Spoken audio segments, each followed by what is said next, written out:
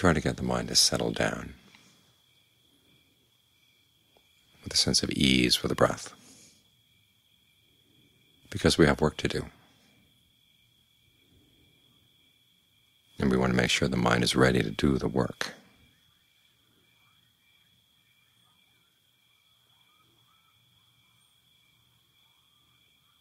It's like getting your body ready to do work. You feed it, you let it rest.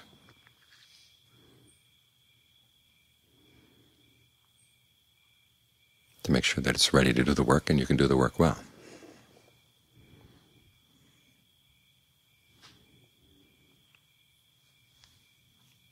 So for the time being, allow the mind to rest. Let it be nourished with the breath. Try to breathe in a way that feels really good. Start out with some good long, deep breaths.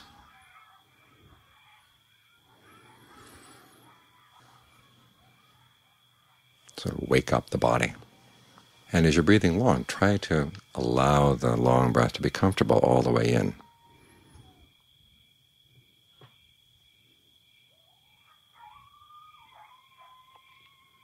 If you feel any tension building up as you breathe in, notice where the tension is. Relax it and continue breathing in long.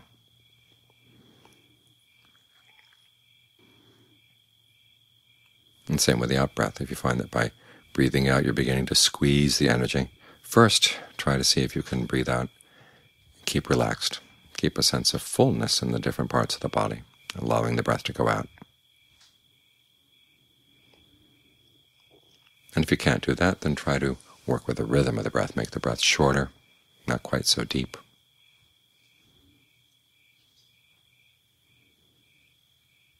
And see if you can get the rhythm going just right.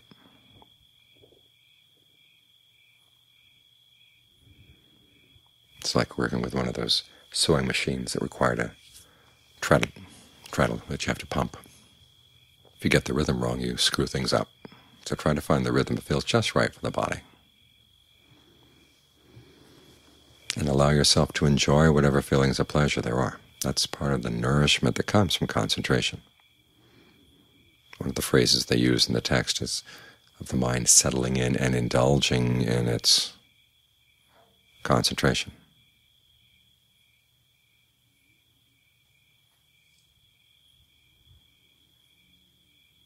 So you want the mind to be well fed and well rested, because it does have work to do. The work is comprehending stress. And we need to comprehend it because we tend to be bewildered by it. There's physical pain, there's mental pain.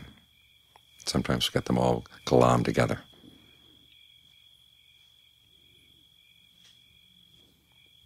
There's the pain that comes from clinging.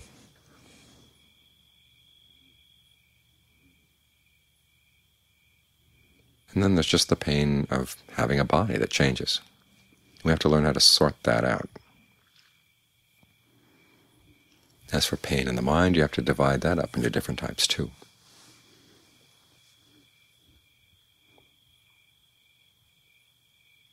Some of your mental pain comes from thinking in wrong ways. And other mental pain comes from the fact that you're actually doing the path, and part of the mind is unhappy, which means that the part where you're doing the path is not wrong. But you've got to check out, well, what's the part of the mind that's not on board here? So you've got to learn how to sort these things out. And because our normal reaction to pain and stress is just either to push it away or to run away from it, we never get a good look at it.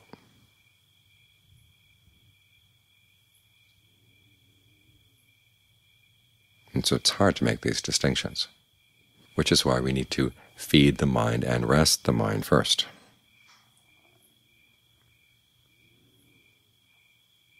So it's in a good mood and it's strong enough to actually sit and watch these things.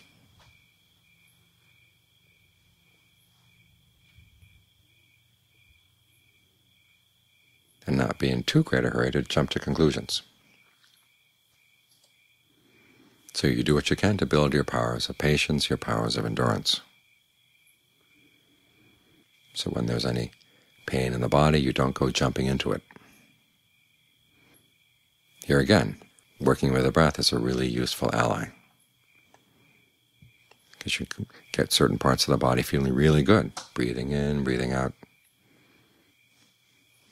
If you notice any tension in the different joints or in the different muscles, allow it to relax, so the flow of energy through the body feels good. You take that as your foundation.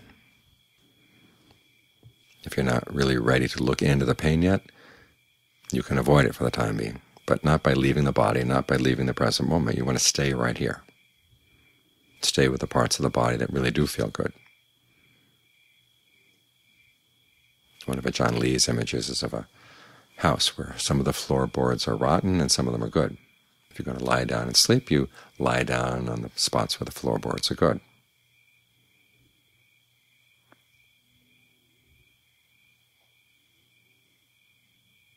But you're not going to be avoiding the pain for forever.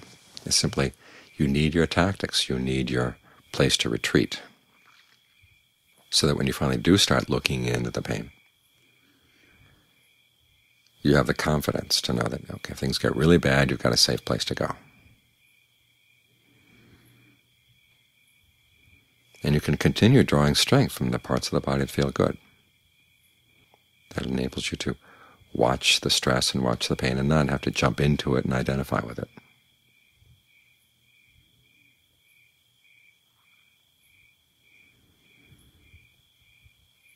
And in the meantime, you put the mind in a good mood so that it's willing to look at this issue of pain, look at this issue of stress, and being willing to admit that the main part of the problem comes from within, from attitudes that you've been holding on to.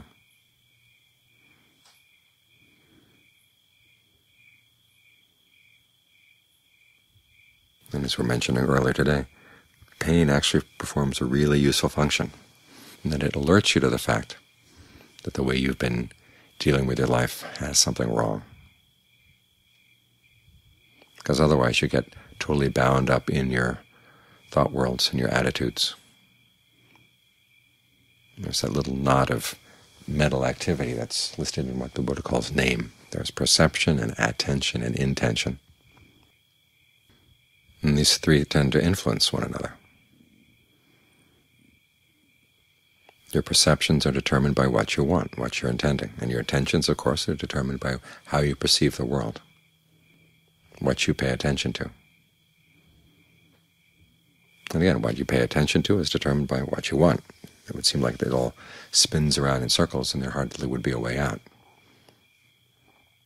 It's only when we begin to notice that the way we're spinning around here is causing a lot of stress, and you're open to the possibility that that stress may be unnecessary. You've had enough. It's like that old principle in AA. Some people are not willing to change their ways until they hit rock bottom. You hit rock bottom hard enough, and you say, okay, I've got to find out some other way of living here.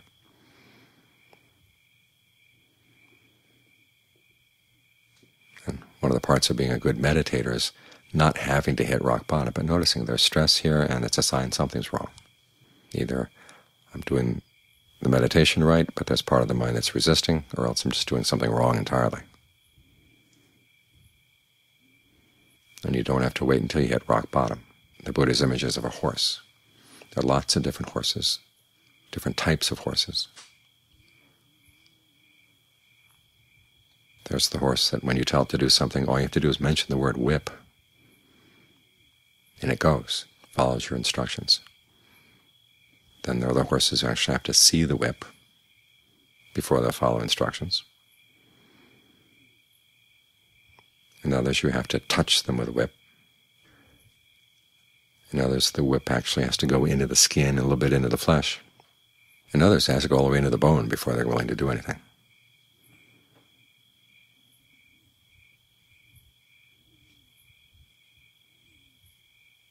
You have to ask yourself, which kind of the horse are you? And try to be the first kind as much as you can.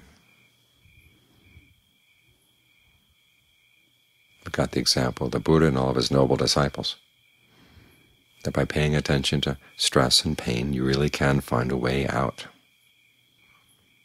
And so instead of waiting until things get really bad, try to be as sensitive as possible as you can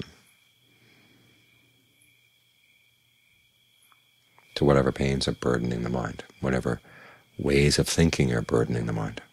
And ask yourself, do you really have to think in those ways? Are there other ways of thinking? This is why we need instruction in the Dharma.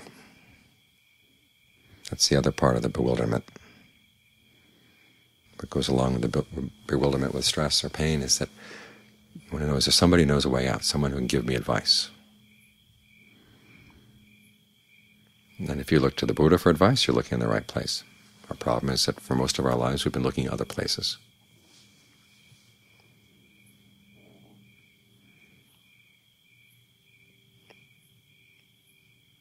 At least part of the service that the Dharma gives to us is that it provides us with alternative ways of thinking, alternative ways of looking at things.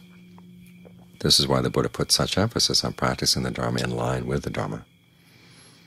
In other words, not trying to adjust the Dharma to suit your preferences, but realizing maybe there's something wrong with your preferences,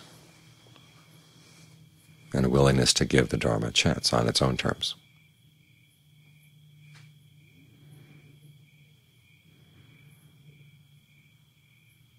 So it's really important that you develop the qualities of mind that allow you to look at stress and look at pain and sort things out.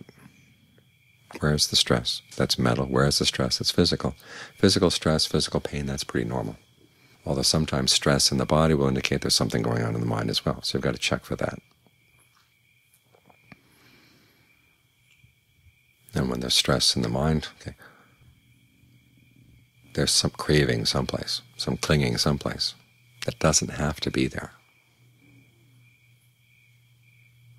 That's what you want to look for.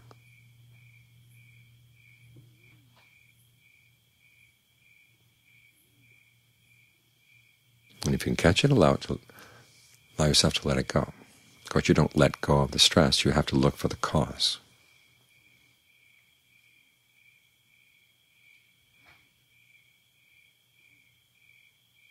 It's like coming into a kitchen and seeing the kitchen is full of smoke. Most of us try to put out the smoke, and for some reason it just keeps coming and coming and coming. That's because you can't put out smoke, you put out the fire. You put out the fire, the smoke stops. An important part of dealing with mental stress, mental pain, is figuring out where the fire is. The duty with regard to stress and pain is to comprehend it. It's the cause that you abandon. And until you abandon the cause, the stress and pain are just going to keep on coming and coming and coming.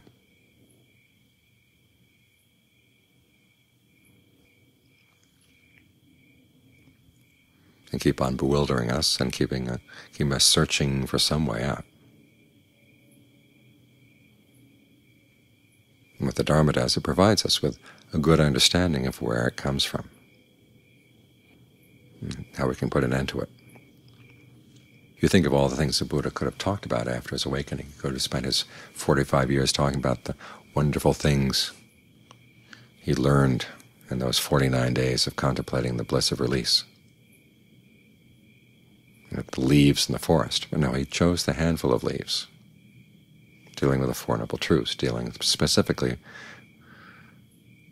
with stress and its cause, and how to put an end to it, and the duties appropriate to those different truths, how to comprehend stress, how to abandon its cause by developing the path.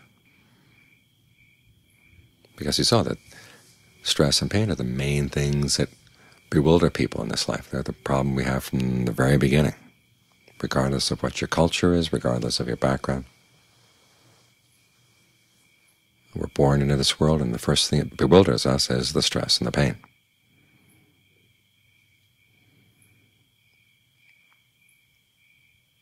And it's this issue of stress and pain that creates all our problems, all the burdens on the mind. Once we figure this issue out, then there are no more burdens, no more problems. There's nothing more to weigh the mind down.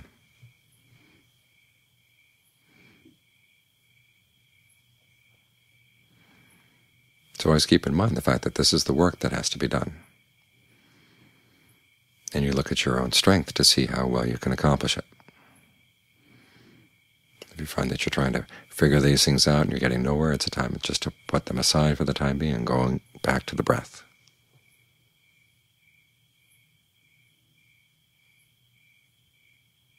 Strengthen the mind so that it's ready to do some more work.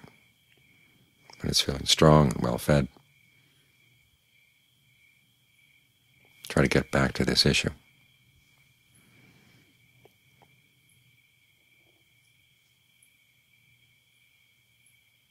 And keep at this, and you find that ultimately everything does get sorted out, and you end your bewilderment.